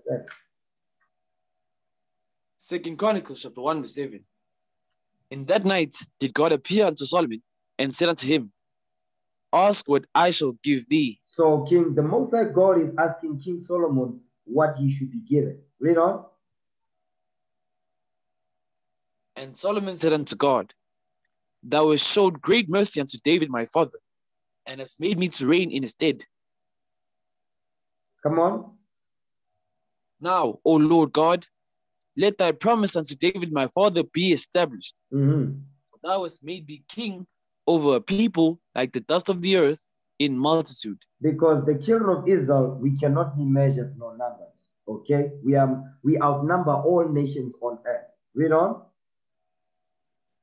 Give me now wisdom and knowledge. You see that part right there? Give me now wisdom and knowledge. That's why he said, King Solomon said, I preferred it before scepters and thrones. He preferred wisdom before he was made the king. He says, give me now wisdom and knowledge. Go ahead. That I may go out and come in before this people. Read. But who can judge this thy people that is so great? You see that thing? Who can judge this thy people that is so great? That's why he wanted the wisdom and the knowledge. He wanted the wisdom and knowledge from the Most High God so that he can be able to judge the children of Israel righteously. That's why he asked for that thing. Read. And God said to Solomon, because this was in thine heart, and thou hast not asked riches, wealth, or honor, nor the life of thine enemies, neither yet hast thou asked long life. Read. But hast asked wisdom and knowledge for thyself. But you have asked wisdom. Hold on. That because it says what? But has asked wisdom and knowledge for thyself. Why? That you may what? That thou mayest judge my people, over whom I have made thee king. So the reason why he asked for wisdom and knowledge before the kingship, he says that thou mayest judge my people over whom I have made thee king. Watch this. You see that? Read verse 11 again. I want to show you something. Verse 11, one more again. 2 Chronicles, chapter 1, verse 11. And God said to Solomon, because this was in thine heart, stop right and there. thou hast not. Because what? Because this was in thine heart. So what you need to realize is that King Solomon in verse 10, he said, give me now wisdom and knowledge, that I may go out and come in before these people, for we can judge this thy people that is so great. The next verse says, and God said unto Solomon, because this was in thine heart. You see that part right there? Because this was in your heart. Give me Sirach 42 verse 20. Ecclesiasticus chapter 42 verse 20. It says, because this was in thine heart. Because a lot of the times when men and women pray, right, you pray to the Lord, you ask for one thing, but what's in your heart does not match what you are asking for. You might be asking the Lord for one thing, but what's in your mind, that's what the Lord looks at. The Lord doesn't look at your lips moving. He looks at what's in your heart. You see that part? Because you might be saying, I'm poor. I need such and such. I need, Father, bless me with a good financial whatever situation. But you're not asking for that because you want to help your people. No, you're asking for that so you can what? So you can go out, buying big expensive cars and all of that. The Lord's not going to give you that because you are only just asking that so that only you can benefit. The Lord will not give you. Okay? Sirach 42 verse 20. Watch this. Ecclesiastes chapter 42 verse 20. Start at verse 18. Sirach 42 verse 18. Ecclesiastes chapter 42 verse 18.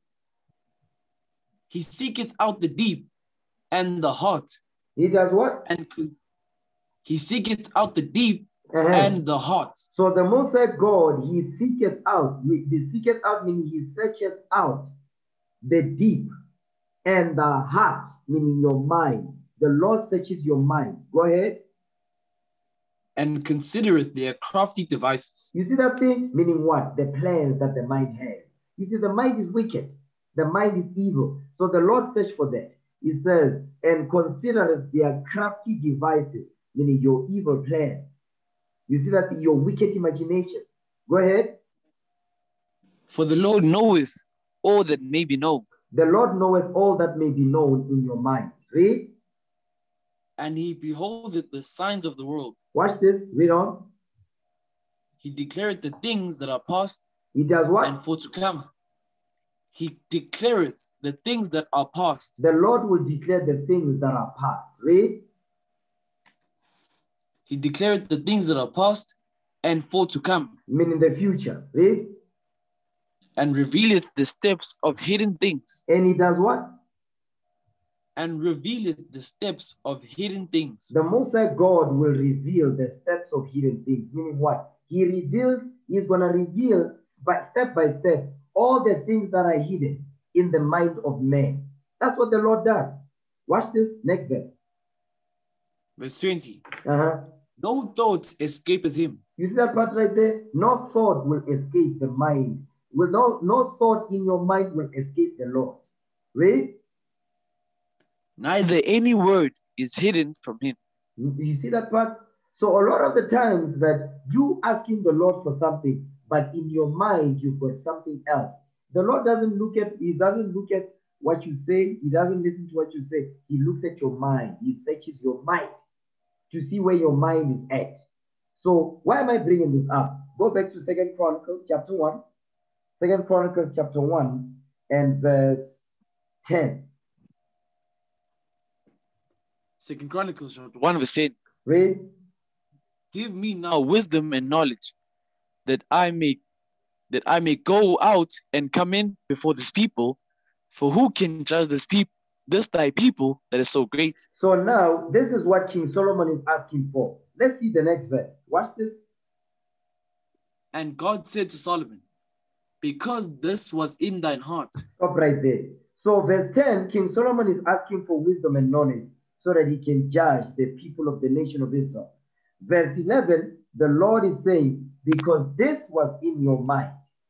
Because how did the Lord know? The Lord searches the mind of the man. The Lord searches the mind of man. And when he searched Solomon's mind, what did he find? He found that's exactly what he was asking for. He wasn't double-minded. What he was asking for, that is what the Lord found in his mind. And guess what the Lord did? Verse 12. 2 Chronicles chapter 1 verse 12.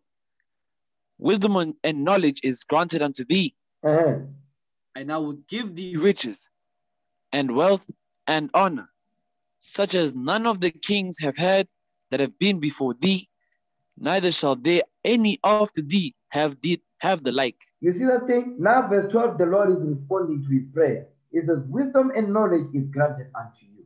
I'm going to give you this thing now. Why? Because when the Lord searched Solomon's mind, he found out what he was asking for. That's exactly what was in his mind. There was no hidden agenda. Watch this. Go back to Wisdom of Solomon, chapter 7 and verse 7 again. Wisdom of Solomon, chapter 7, verse 7. Wherefore I prayed, and understanding was given me. I called upon God, and the spirit of wisdom came to me. Read. I preferred her before scepters and thrones. He says he preferred wisdom before scepters and thrones. And that's what we read in 2 Chronicles. Come on.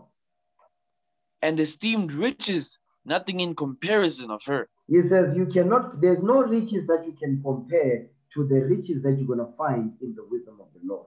Watch this. Give me wisdom. Give me Proverbs. Okay, give me Proverbs. Because when your mind is settled and grounded, guess what? This is what happens to you. Watch this. Give me Proverbs chapter 8. Proverbs chapter 8 and verse, start of verse 10. Proverbs chapter 8 verse 10. Proverbs chapter 8 verse 10. Come on. Receive my instruction, and not silver, and acknowledge rather than the choice than choice gold. It says, receive my instruction, and not silver, and knowledge rather than choice gold. So the instruction and knowledge is more precious than silver and gold. That's what Solomon is saying, right? That's the same thing we just read in Wisdom of Solomon, chapter 7 and verse 8, when it says, I prefer it before scepters and thrones, and esteemed riches, nothing in comparison of her. Read. Verse 11. For wisdom is better than rubies. Wisdom is better than rubies. Wisdom is better than rubies. Come on.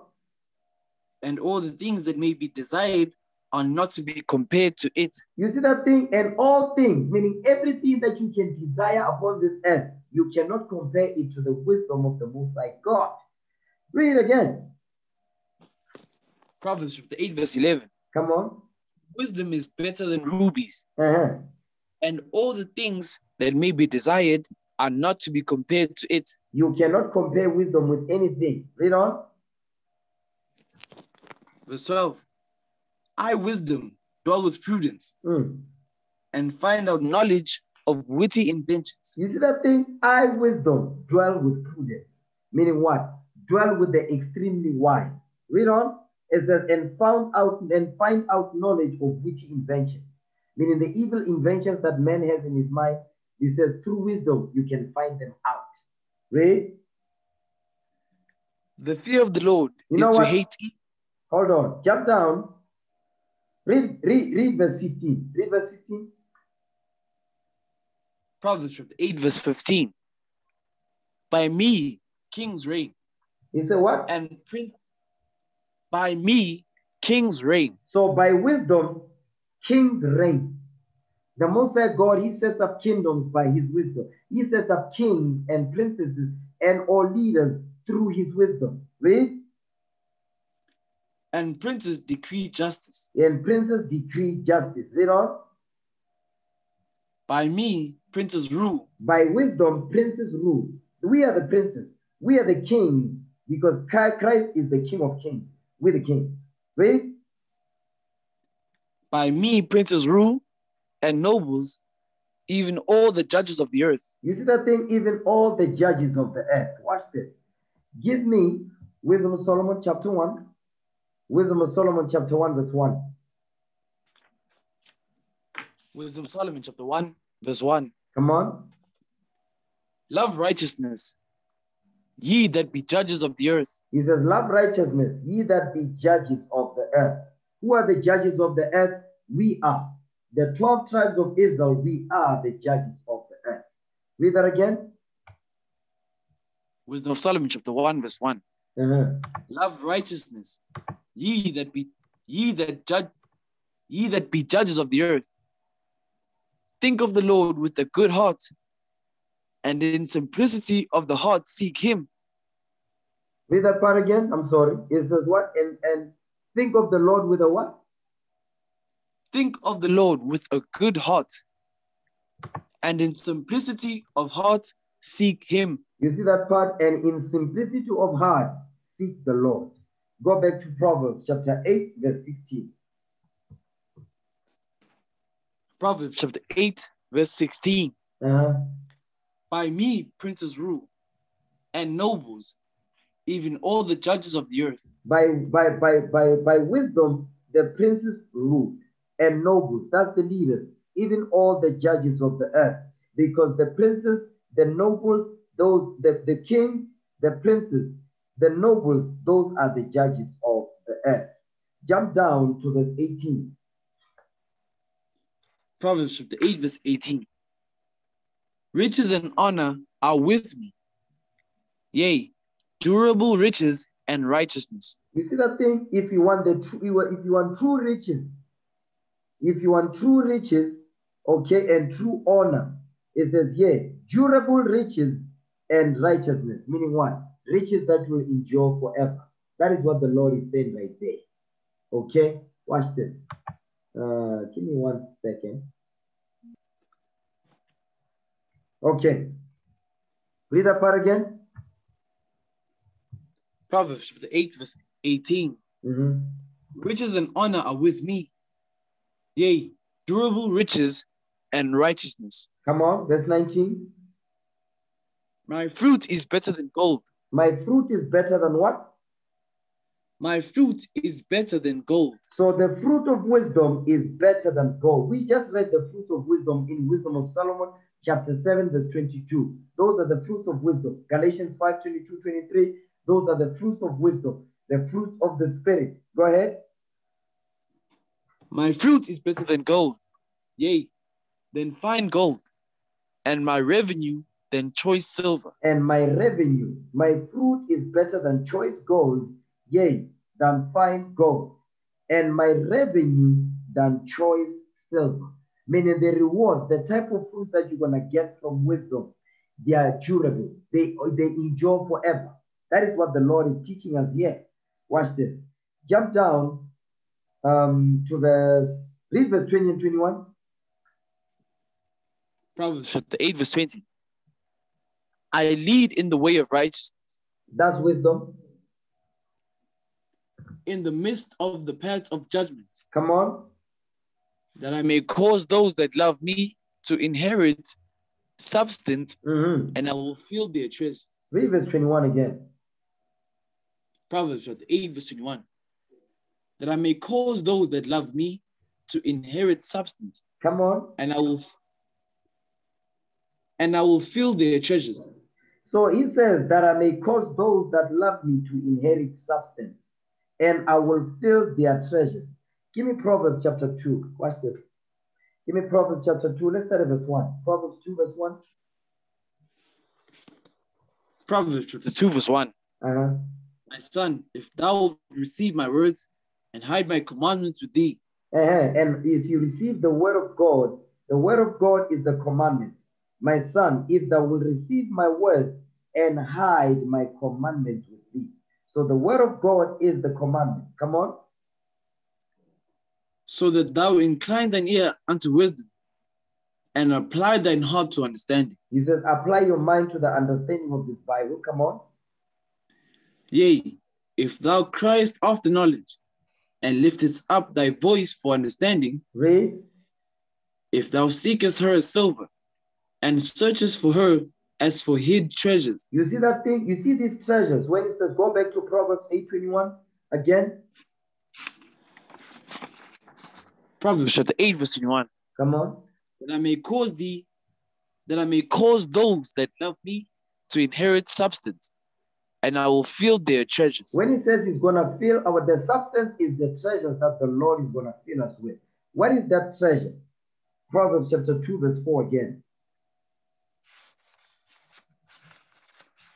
Proverbs chapter 2, verse 4. Read. If thou seekest her as silver and searchest for her as for hid treasures. So wisdom is what? Wisdom is what? He says you must search for the wisdom of the Most High God, which is the commandment, as for hidden treasure.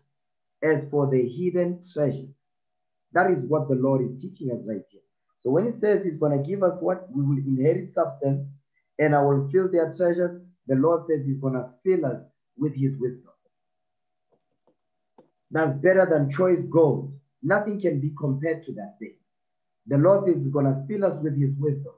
Once we have that wisdom, guess what? We will rule the earth. Everything else is just an afterthought. You understand? Is a byproduct of that wisdom. The riches, the wealth, the dominion, the rulership. Guess what? They're living forever. Those are the byproduct of us being filled with the wisdom of the Most High God. I hope everybody understands that thing. Watch this. Go back to Wisdom of Solomon, chapter 7. Wisdom of Solomon, chapter 7, and verse 9.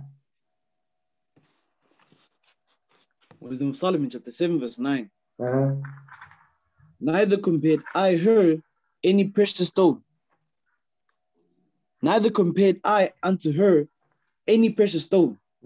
Because all gold in respect of her is as a little sand, and silver shall be counted as clay before her. You see that thing? Listen what he's saying. Because remember in verse 8, it says, and esteemed riches, nothing in comparison of her. Meaning you can't compare wisdom with nothing. Neither compared I unto her any precious stone. You can't compare wisdom to any precious stone, he's saying. Because guess what? Wisdom is a hidden treasure. It's more precious than fine gold. Understand that thing. And it says, because all gold in respect of her is as a little sand, and silver shall be counted as clay before her. Read on. I loved her above health and beauty, and chose to have her. Wait. Read verse 10 again. Wisdom of Solomon, chapter 7, verse 10. I loved her above health and beauty. It says he loved wisdom above health and beauty. Is he saying health is not important? No, he's not saying that.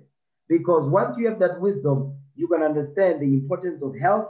You're going to understand the importance of taking care of yourself. That's what he's saying right there.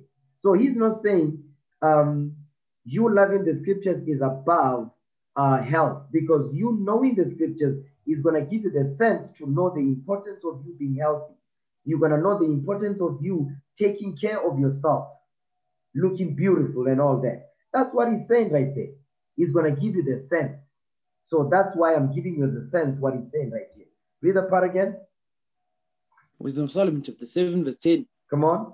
I loved her above health and beauty, and chose to have her instead of light. For the light that cometh from her never goeth out. He says, the light that cometh from wisdom never goes out. What is that light? Give me Proverbs 6:23. You know what? Give me Baruch 4. I think that's a better one. Give me Baruch chapter 4, verse 1. Watch this. It says, the light that cometh from her never goeth out. Baruch 4, verse 1. Baruch chapter 4, verse 1. This is the book of the commandments of God, and the law that endureth forever. All they that keep it shall come to life, but such as leave it shall die. So this Bible is the book of the commandments and the law that endures forever. So we are commanded to keep it so we can come to life. Next verse. Turn thee, O Jacob, and take hold of it. Take hold of the what? Take hold of the Bible, the commandments. Read. Walk in the presence of the light thereof. Walk in the presence of the commandments, meaning apply the laws of God to your life. Walk in the presence of the light thereof. That's the commandment. Read. That thou mayest be illuminated. That thou mayest be illuminated. That the Lord can give you understanding, wisdom, and knowledge. That's what he's talking about right there. Okay? Go back to Wisdom of Solomon chapter 7, verse 10 again. Wisdom of Solomon chapter 7, verse 10. I loved her above health and beauty, and chose to have her instead of light. For the light that cometh from her never goeth out. The light that comes from wisdom never goes out. Watch this. Jump down to verse 13. Verse 13. I learn diligently, and do communicate her liberty. I do not hide her riches. I do not hide her riches, because the wisdom has riches, understanding, subtlety, craft, wittiness, wit. Wisdom will give you wit. You understand? It will give you discretion. Okay? Kindness, joy, peace, love, long-suffering, gentleness, prudence, meekness. That's what wisdom will give you. That's why it says, I learn diligently and do communicate liberally. Meaning what? You learn the laws of God. It's not just about you knowing it. You must teach that to your people. That's what he's saying right there. Okay? It says, I do not hide her riches. You don't hide the riches that comes with wisdom. Meaning what? So our people can apply God's laws to their life so they can change their thinking. Go ahead. For she is as a treasure unto men that never faileth. You see that thing? Wisdom is a treasure. The same treasure we read in Proverbs 2 verse 4. Wisdom is a treasure unto men that never faileth. Wisdom will never fail you. That's why it says it cannot be letted. It cannot be stopped. It cannot be stopped. For the light that cometh from her can never, what? Can never go out. Read verse 10 again. Wisdom of Solomon chapter 7 verse 10. I loved her above health and beauty, and chose to have her instead of light. For the light that cometh from her never goeth out. For the light that cometh from wisdom never goeth out. That's what we read in Psalms chapter 1 verse 3. It says, he shall be like a tree planted by the rivers of water. His leaf also shall not wither. Meaning the understanding that comes from you will never go out. Why? Because you are rooted and settled. You are grounded and settled in the laws of God. Your spirit is deeply rooted in God's commandments. You have rest. Rest unto your soul. Okay, read on. Verse 14. Wisdom of Solomon chapter 7 verse 14. For she is a treasure unto men that never faileth, which they that use become the friends of God. Become the what? Which they that use become the friends of God. They that apply God's commandments, you become a friend of God. If you apply the laws of God, you will become a friend of God. You see that part right there? For she is a treasure unto men that never fail, which they that use become the friends of God. Come on. Being commended for the gifts that come from learning. You see that thing? Because you must learn. You must study. You must study the Bible. You must study and ask questions. That's how you're going to get those gifts. You must study and apply. When you apply, you examine yourself, you get rid of the sins that you have. Watch this. Give me Acts 2:38. Okay, Acts chapter 2, verse 38. Because when you study, you start to understand the things that you are doing that are wrong and the things that you must get rid of out of your spirit, so the Most High God can increase your understanding in this truth. Acts 2:38. Read that. The book of Acts, chapter 2, verse 38. Read. Then Peter said unto them, repent and be baptized, every one of you, in the name of Jesus Christ, for the remission of sins. So watch this. When you repent, okay, it says you must repent, meaning what? To keep the laws of God. And be baptized. To be baptized, meaning what? You apply God's commandments to your life, that the old man can die and the new man that the Lord wants can be born again. Read on. For the remission of sins, and ye shall receive the gift of the Holy Ghost. You see that thing? So the gift that we are reading about in Wisdom of Solomon 7 verse 14 is only going to come unto you. The treasures that come with wisdom, listen, you need to repent. You need to stop breaking God's commandments. You need to stop sinning. You must apply the laws of God so you may receive the gift of the Holy Ghost. That gift is the gift of what? Wisdom, knowledge, and understanding of the scriptures. How to apply, when to apply the scriptures, and to what situation must you apply the laws of God, and how. You see that thing? When you keep God's commandments, when you repent and apply, the Lord will give you the gift of the Holy Ghost, the understanding. So go back to Wisdom of Solomon chapter 7 verse 14 again. Wisdom of Solomon chapter 7 verse 14. Hey.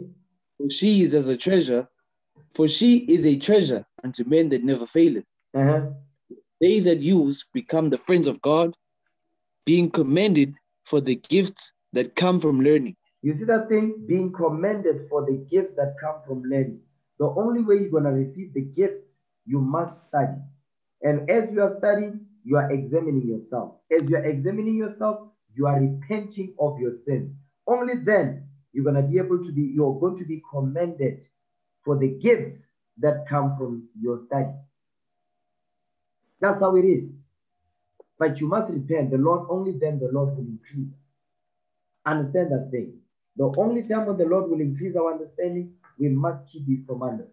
Watch this. Give me Sirach chapter 1, Ecclesiasticus. I'm almost done. Ecclesiasticus chapter 1. Watch this. Sirach chapter 1, verse 26. You know what? Start at verse 25.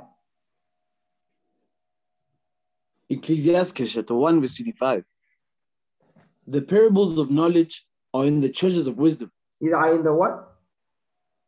The parables of knowledge are in the treasures of wisdom. So now with the parables, meaning what?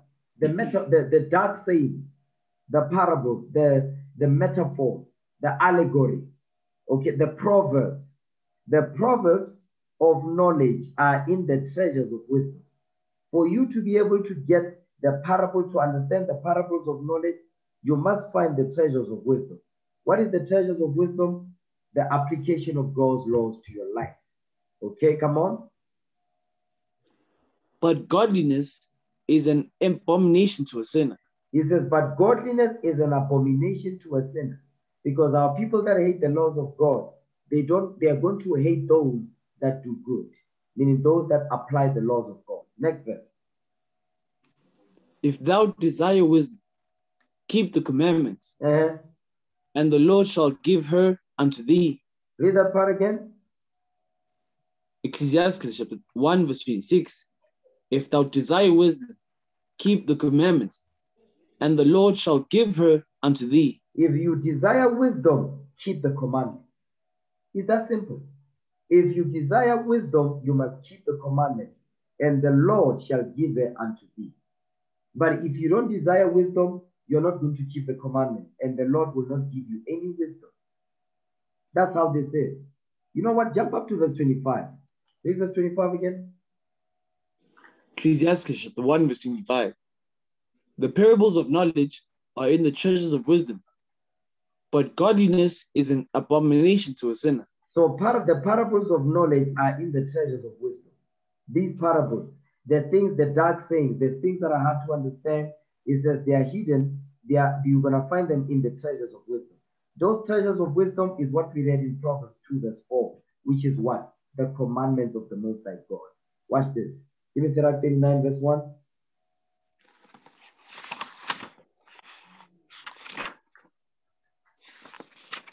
Ecclesiastes chapter 39 verse 1. Read. But he that giveth his mind to the law of the Most High, and is occupied in the meditation thereof, Read. will seek out the wisdom of all the ancient, and be occupied in prophecies. You see that part right there? So it says, if you give your mind to the laws of the Most High God, and you are occupied in the meditation of God's laws, you are meditating on God's laws. It says, we'll seek out the wisdom of all the ancient men, our forefathers, okay? And be occupied in prophecy. The only time you're gonna be occupied in prophecy, the first thing that you must do, this is years here. This verse 1 right here is years. You understand? You must occupy your mind in the laws of God. You must meditate your mind on God's commandments. Then you're going to occupy your mind in prophecy, because you're not going to understand any prophecies in this Bible if you don't apply the laws of God to your life. Read on. He will keep the sayings of the renowned men, and where subtle parables are, he will be there also. You see that thing? And where subtle, remember it says the fruit of wisdom is what? Subtlety. Wisdom is subtle. It says, and where subtle parables are, he will be there also. Subtle parables, you're going to pick up subtle parables in the scriptures. Okay? So with that, brothers and sisters, I'm going to end the class right here. Okay? I'm going to end the class right here. Let's break bread. Give me 1 Corinthians chapter 11, verse 23. Okay? For I have received of the Lord that which also I delivered unto you, that the Lord Jesus, the same night in which he was betrayed, took bread, and when he had given thanks, he brake it and said, Take, eat, this is my body which is broken for you. This do in remembrance of me. After the same manner also he took the cup, when he had supped, saying, This cup is the New Testament in my blood. This do ye, as oft as ye drink it, in remembrance of me. For as often as ye eat this bread and drink this cup, ye do show the Lord's death till he come. Wherefore, whosoever shall eat this bread and drink this cup of the Lord unworthily shall be guilty of the body and blood of the Lord. But let a man examine himself, and so let him eat of that bread and drink of that cup. For he that eateth and drinketh unworthily eateth and drinketh damnation to himself, not discerning the Lord's body. For this cause many are weak and sickly among you, and many sleep. In the name of our Lord and Savior Jesus Christ, we pray. Amen.